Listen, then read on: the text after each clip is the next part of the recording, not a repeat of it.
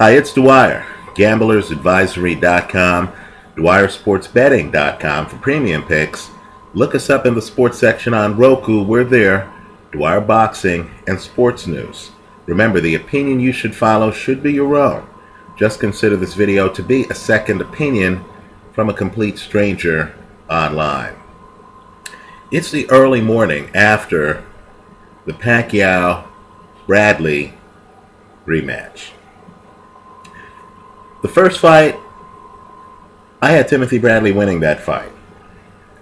This fight, I believe Manny Pacquiao won this fight, but I do believe that it was a lot closer than the scorecards suggested.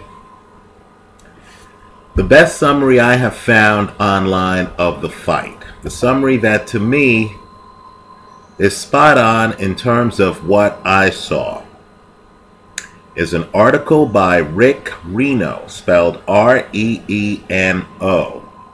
It's on BoxingScene.com. The name of the title is Pacquiao Gets Revenge, Decisions Bradley for WBO Belt. Right? Let me just read a couple of paragraphs of this and you'll get a feel for it. Right? Reno writes, they felt each other out in the first. The speed and defensive skills of both fighters were on display from the opening bell. The second round was another story. Pacquiao was able to sting Bradley with the left hand, and then both fighters started slugging away in a brawl. Pacquiao got the better of the exchanges. The third was more of the same. The leather was flying, and they were taking punches, giving punches, and there was little to no holding. Bradley got the better of the fourth with hard counters connecting to Pacquiao's head, including a shot that shook up Pacquiao's legs. After a bad start in the fifth, Bradley closed it strong with punches to the head. The sixth was close with both fighters having their moments. In the seventh, Bradley appeared to be winning until the final minute. On and on and on. Okay, I thought the fight hung in the balance until the later rounds, when I thought Bradley wilted a bit. Now let me just preface the comments I'm about to make, because I know at this stage they're going to sound controversial in this context. Just understand that I'm a big believer that perfection is elusive, that styles make fights, that even the very best fighters ever need to be analyzed. Here online, when I critique some fights, and I'll say some lines about some excellent future Hall of Fame boxers, I'll get comments. Why do you hate this guy? What do you have against our people? Right? You know, what do you have against British boxers? I've heard that one. Filipino boxers, Mexican boxers, American boxers, West Coast boxers, right? Boxing is much more passionate than team sports, right? In team sports, you're just rooting for a guy who happened to be drafted or who happened to sign with your team. In boxing, these guys are literally social and cultural icons.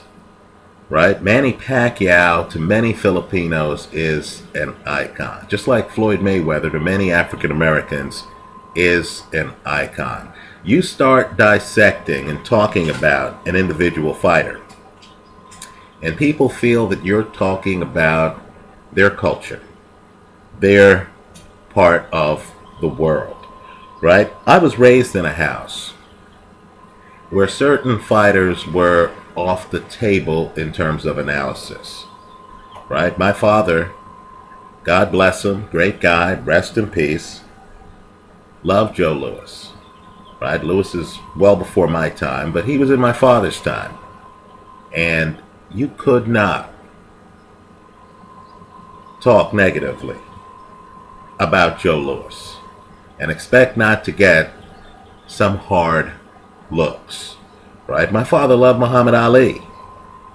You could not talk hard about Muhammad Ali without getting some hard looks.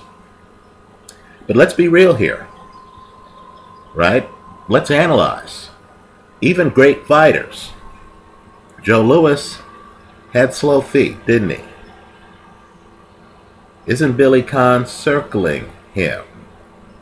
In today's heavyweight division, against, let's say, a mover, some guy like an Ali who could move in the ring, wouldn't Joe Louis have a hard time keeping up? Rocky Marciano. How could you look at the balance problems that Marciano had in the first Jersey Joe Walcott fight? He's dominated in that fight. Dominated. Round after round by Walcott. One of boxing's better figures. Right? Walcott, quite frankly, beat Louis. Got jobbed. One of the worst decisions in boxing history. He's beating up on Rocky Marciano. Aren't Louis and Marciano two of the guys who are exalted in the sport? Marciano takes Walcott's title, right, with a KO late. Knockouts cause amnesia. But let's just say Marciano, in my opinion, didn't have the best balance in the world, didn't have the best footwork in the world, right? Was unorthodox to the point where I believe someone could prepare for him. Marciano officially retired unbeaten. Ali didn't go to the body. Right? Ali, like Vladimir Klitschko right now, was predominantly a head hunter. Right? Joe Frazier, we now have proof, was blind in one eye for much of his career. So you could imagine how a jabber with accuracy could target his other eye to give him problems. Now I mention this because after watching yesterday's fight, Manny Pacquiao, who I do believe is an obvious Hall of Famer, who has always had some of the fastest hands I have ever seen, right? Who, quite frankly, in his prime, and he's past his prime now, had some of the fastest feet I've ever seen. Right? Manny Pacquiao, really, to me, the best part of Pacquiao's game was his ability to move around the ring. Right? But understand, the holes that I saw in Pacquiao's game before this Bradley rematch remain. Right? You can be an excellent fighter and have holes in your game. Right? As I said, show me the Joe Louis fight where Joe Louis is moving quickly around the ring. You're not going to see it. Right? Manny Pacquiao right now is fighting a battle he's eventually going to lose to Father Time. If you believe that Pacquiao turned back the clock yesterday, if you believe that Pacquiao was vintage Pacquiao, then I would encourage you to look at the CompuBox numbers for the fight. Right? Understand, Manny Pacquiao's volume was significantly dampened yet again. Prime Pacquiao could throw over 1,000 punches in a round. Al Bernstein, someone I follow, really a guy who knows the sport of boxing as well as anyone, used to believe, might still believe, that Manny Pacquiao's volume would be too much for Floyd Mayweather. Such was Pacquiao's volume. Understand, yesterday, in a fight in which Pacquiao got his revenge, right? A make or break fight from a career standpoint, right? You win, you're the welterweight champion. You lose, it's the second official loss to the guy who currently would be holding the belt. According to CompuBox, Manny Pacquiao threw 563 punches yesterday. right? If you want statistical proof that Manny Pacquiao is in decline, look at the CompuBox numbers. You can actually find a printout of them at www.philstar.com/sports. Let's talk about the fight itself. Okay? By the way, they have a photo of the final CompuBox stats that's taken from BoxioMundial.com's Twitter. And what it does is it shows you that this is the second straight fight where Bradley threw more punches than Pacquiao, but Pacquiao landed more punches than Bradley. Okay, now let me just say, the first round is by far the most interesting round of the fight from my perspective. Right? Joel Diaz does a masterful job with Timothy Bradley and coming up with a game plan. It's a breathtaking strategy.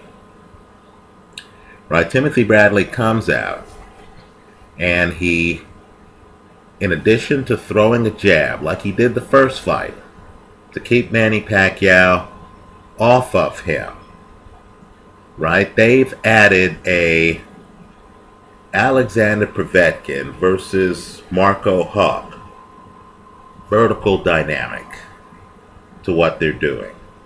It's as if Diaz and Bradley have decided that Manny Pacquiao can't throw those great hard left hands from distance low. Right? So you'll actually see it's a breathtaking strategy. You'll actually see Timothy Bradley come in and he's ducking. Right? He's ducking lower than he did in the first fight. They obviously broke down film of Manny Pacquiao. You'll also notice too that Manny Pacquiao, and I don't care what CompuBox says here, Manny Pacquiao can't land a stiff jab on Timothy Bradley. He can't. As I've said, from distance, this hasn't changed.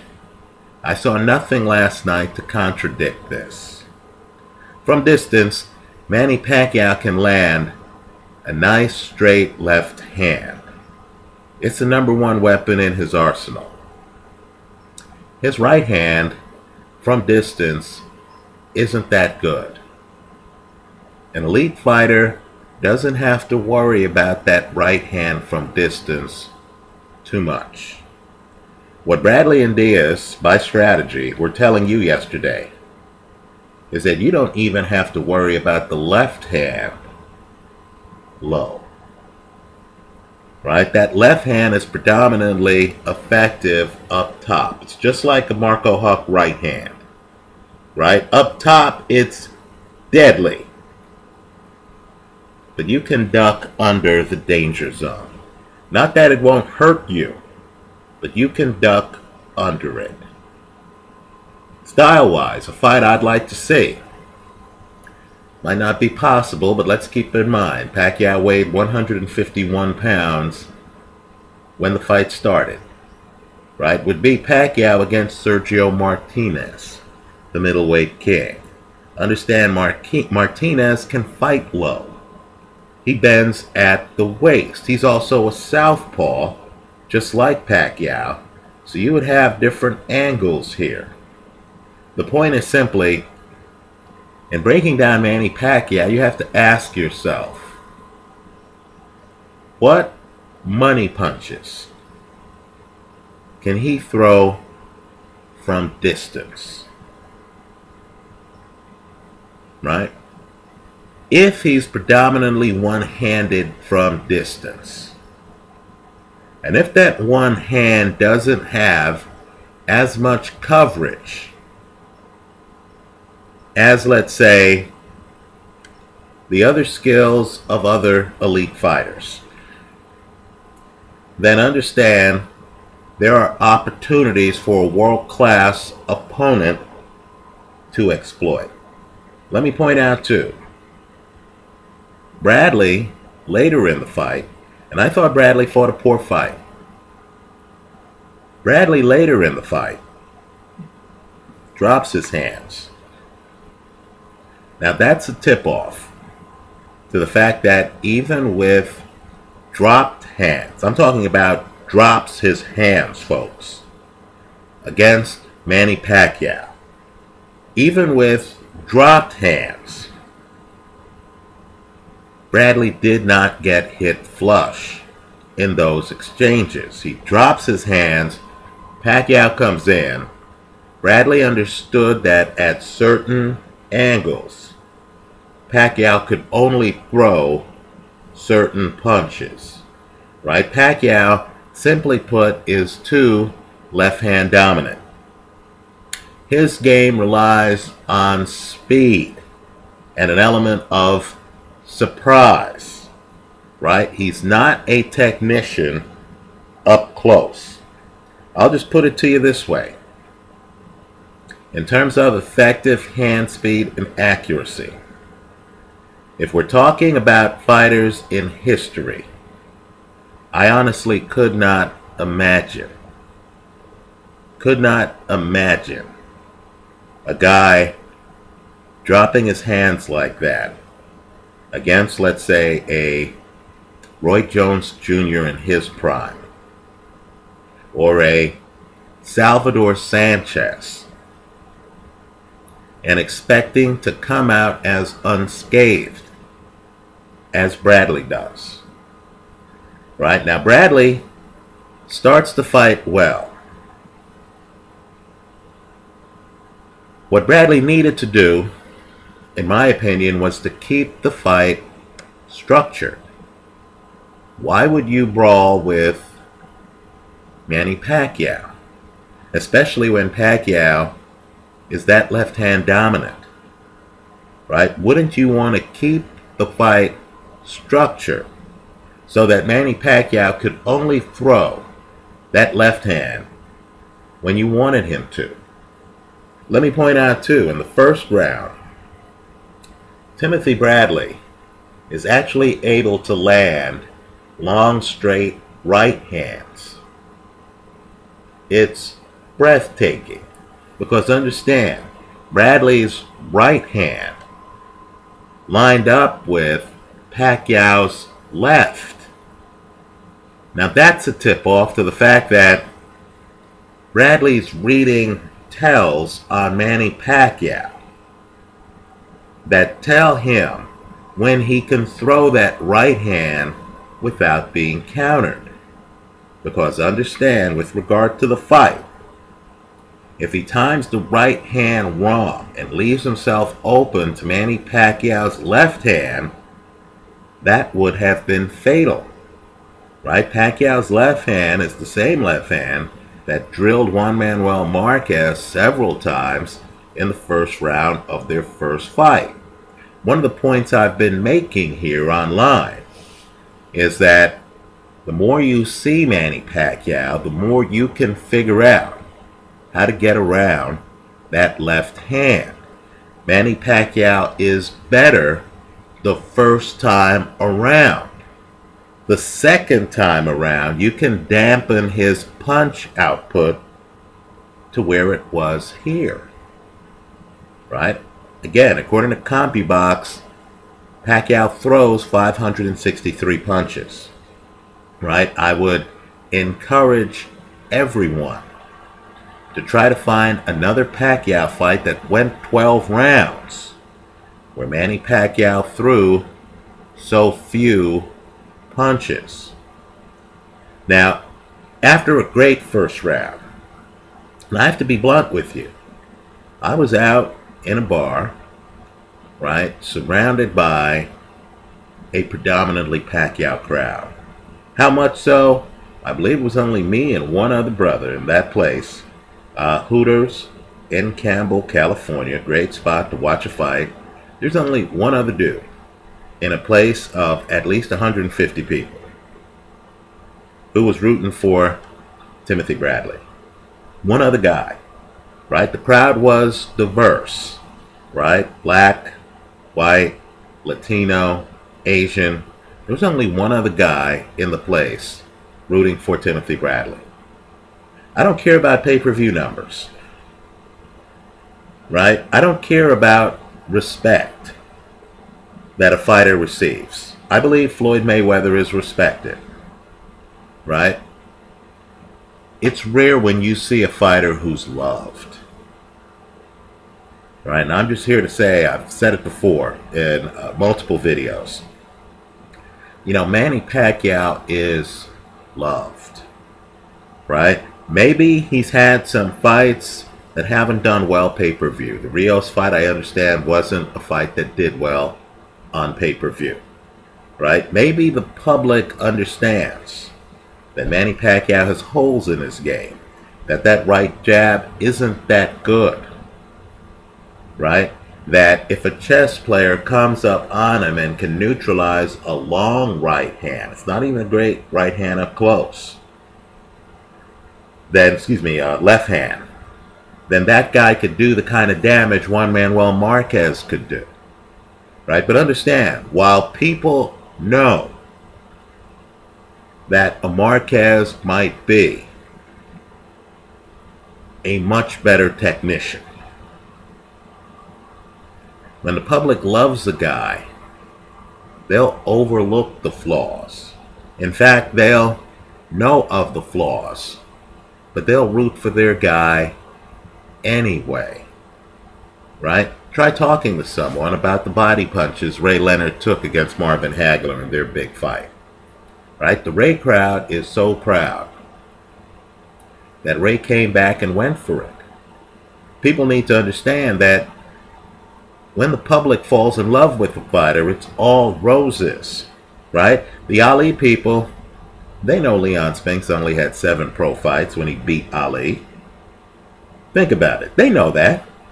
They were back. House was packed for the Ali Spinks rematch. You would have thought that Leon Spinks was an accomplished fighter. It's even worse than that. They were back for the Larry Holmes Muhammad Ali fight. Think about that. Holmes was a dominant champ, unbeaten. The Ali people were there hoping for a miracle, right? The defects, the fact that Larry Holmes probably had a better jab than Ali. Let's be real here. As good as Ali's jab was, right? The defects overlooked. Well, my point is Manny Pacquiao, early in this fight, couldn't match the foot speed of Timothy Bradley. Understand, a guy who wants to move with Manny Pacquiao right now can. So we get to the second round. If you believe the Bradley corner, Bradley tore his calf in the first round. Right? That's the story. Now, let's just say this. Whatever happened, you get to the second round, and I blame Bradley. Even with the torn calf, why are you trying to knock out Manny Pacquiao? Why turn a structured event in which you even have his left hand timed, in which you're ducking away from punches, why turn that into a brawl? Why swing for the fences that early? Why not force Pacquiao to walk into punches just like Juan Manuel Marquez did?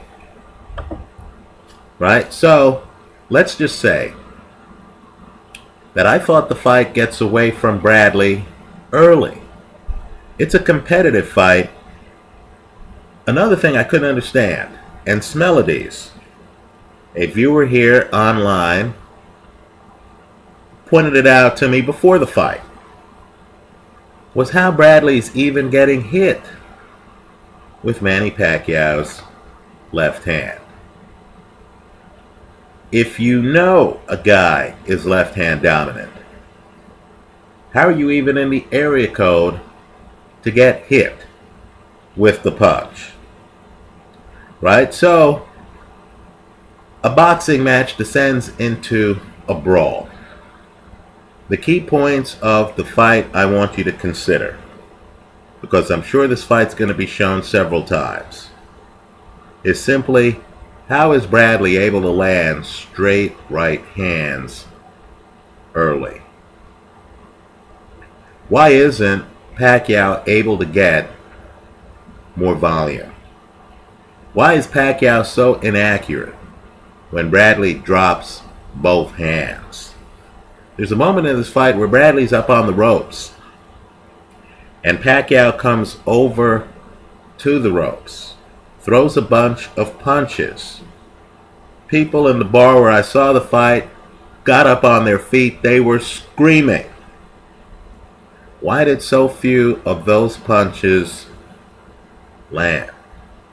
Why couldn't Pacquiao, when Bradley backs up against the ropes, do more damage? Right? Bradley doesn't do much when he's up against the ropes. He's not one Manuel Marquez in terms of setting traps. He didn't look like he had a specific punch in mind. That rope sequence, and it happens a few times in this fight, when Bradley's up on the rope sequence is important. Because if Pacquiao can't do more than he did when he ran over to the ropes, then you have to wonder exactly what happens if he fights Marquez again, or if he fights Floyd Mayweather. Right? So, let me just say this, too. The foot speed. When's the last time you saw a fight where an opponent seemed to match Pacquiao in foot speed like Bradley did early in this fight?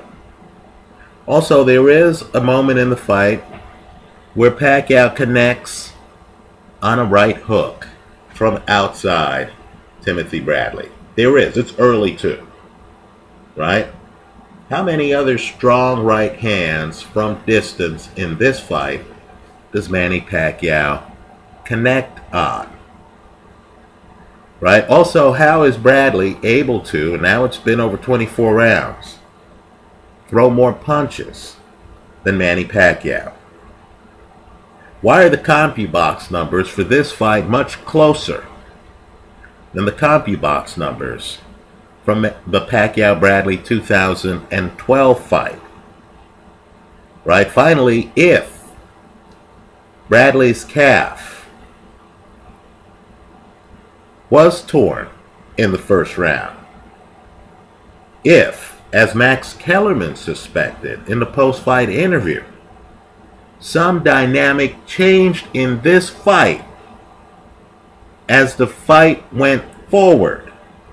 In other words, we went from a structured boxing match to a brawl. Right? That's literally how it went. Right? Then, again, why is this yet another fight in which Manny Pacquiao couldn't stop his opponent? Right? Neither guy is close to hitting the canvas even once. Right? The first fight, Bradley has 2 sprained ankles. The second fight, clearly Bradley swinging for the fences after starting the fight structured. In other words, I would say the second and third rounds I thought were Pacquiao rounds.